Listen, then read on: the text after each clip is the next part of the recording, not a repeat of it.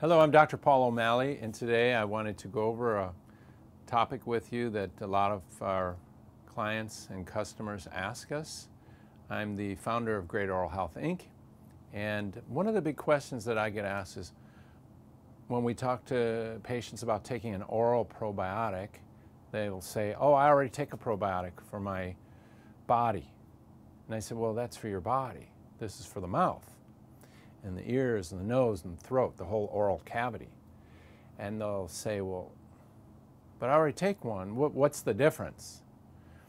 Well, there's quite a big difference. So, for example, in the human body, of course, from the mouth all the way down to the Netherlands and the final exit is loaded with bacteria. And most of them are beneficial bacteria. Some of them are harmful or pathogenic bacteria, but we even need some of those because apparently some of the harmful ones help in detoxifying our body. So if we just try to kill everything, that's a no-win situation. Only in emergency do we do those, and that's what antibiotic treatment does sometimes if there's a massive infection. But then we do wipe out a lot of the healthy bacteria and they have to be repopulated again. And we have the assistance with probiotics to do that. Well, what about up here in the mouth? This is our wild caricature of a guy. He's actually not too unhappy. Maybe he looks a little happy, but you know, because his mouth is so wide open. But in any event, this kind of shows the oral cavity here going down the esophagus into the stomach. So if we take some probiotics, chew them up, swallow them, if they're meant for the lower gut, they have certain formulations in them, hopefully, to make it through the harshness of the stomach acidity and then populate not in the small intestine. We don't want too many bacteria there. That can cause a lot of discomfort. So they make it all the way through the small intestine. They get into the large intestine where they can populate and then actually help crowd out the more harmful pathogenic bacteria. In the mouth, we have a certain type of bacteria in the mouth that are found in health, and then if that goes out of balance, then we start seeing gum disease, we start seeing bleeding gums, bad breath, teeth getting loose, all sorts of problems, cavities. All those things are from an imbalance of bacteria. But the great divider of it all is the stomach. So if I take a probiotic that goes all the way down, goes through the stomach, goes to the large intestine, it's not necessarily going to be able to come back through and offer a benefit up for the ear, nose, throat, and oral cavity. So we need something that a person can chew or maintain within their mouth that stays within the mouth. And that's the target and that's the goal with oral probiotics. Something that'll stay here, it'll actually stay around the entire oral cavity, and it will actually work all the way up into the throat, down through the tonsils, if there are tonsils or not, and into the ear canal, and up into the sinuses. All those areas will be seeded by a good, strong, healthy oral probiotic. So that's the difference. Now, a little bit more on these types of bacteria that can form. When you have, this is a representation of a group of bacteria that are tightly packed together and quote unquote kind of organized. When they float around freely in solution, they're called planktonic. So they can be just floating around loosely. When they attach to something living or dead, they're known as a biofilm.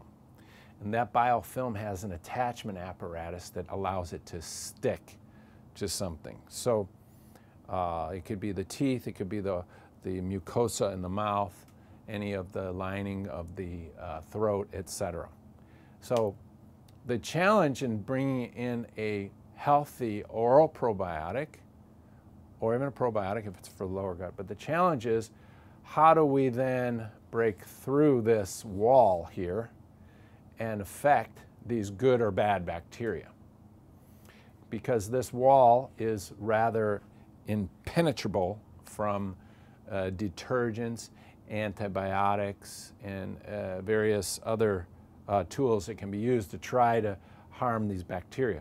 So we have to sort of sneak something inside that can influence and maybe take down these other bacteria. Let's say we sneak something inside and it can shoot out little lasers, and maybe it takes out some of these, and then these red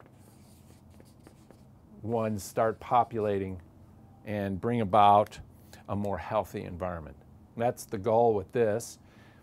In the human mouth, the bacteria associated with cavities is called strep mutans. Strep is short for a word called streptococcus. Streptococcus just means they're sort of round-shaped bacteria. That's the coccus form of streptococcus. Mutans is just the name for it so that we can identify one from another. Strep mutans and another one called strep sobrinus are the ones associated with decay, and they love sugar. You feed them sugar, it's like throwing gasoline on a fire. So, and same way down in the lower gut, they love sugar down there too. So if you decrease the sugar, you're actually decreasing the fuel for these bacteria, which is a good thing. So does the sugar cause the decay, or does the bacteria cause the decay? You know, it's sort of like the chicken and the egg, but the truth is the sugar feeds the bacteria, they expand, they grow, they're very acidic, and the acidity in their byproduct is what causes destruction to the teeth, and we start seeing cavities. Okay, that's the strep mutans. Now, there's an enzyme called dextranase, which basically means that it can break down dextrin, which is sort of a sugar form, and some of these biofilms are surrounded by this. Biofilm is loaded with some of these dextrin chains, sugar chains, and they're also involved in attaching it to teeth. So if we get layers and layers and layers of the strep mutans laying on our teeth, that's what's known as plaque. It actually sticks to the teeth. There's little microscopic fingers like you see on a frog that has little suction cups that just sticks right there. That's why someone can clean their teeth and within a half an hour their teeth feel dirty or not so clean again. That's that plaque reattaching there. But if we can make something called dextranase, the dextranase can break that attachment apparatus down so that you end up with, once that falls free of the tooth, and then you have a good oral probiotic that goes in to replenish the healthy bacteria, then the attachment apparatus is actually neutralized. And it kind of looks like this. So if you have a biofilm forming around the tooth, that's the plaque. That's this red right here forming all around. It could also continue all the way down here. Someone brushes their teeth, they may mechanically loosen some of this here, that's fine, but the adhesion apparatus still stays behind, and that's why it's like, boom, it just sucks down on that bacteria, it just grabs it. So if we can actually super coat that area with this dextranase, then we can actually prevent those biofilms from reforming on the teeth. And that's in fact what can be done with the proper type of oral probiotics. So I hope that you've learned something, because the bottom line is there's a major difference between the probiotics of the gut and the probiotics of the mouth. And some of the big differences, the strains that are in the mouth there's unique differences between what's here and what's down here, and the stomach divides that. Once you swallow and it goes down through here, that's done. So a really good oral probiotic is also going to have a certain material in it that will help, like a chalky or tooth enriching material like a calcium that'll actually help it stick and adhere and stay in the oral cavity for as long as possible so that it seeds that area. Okay, thank you very much.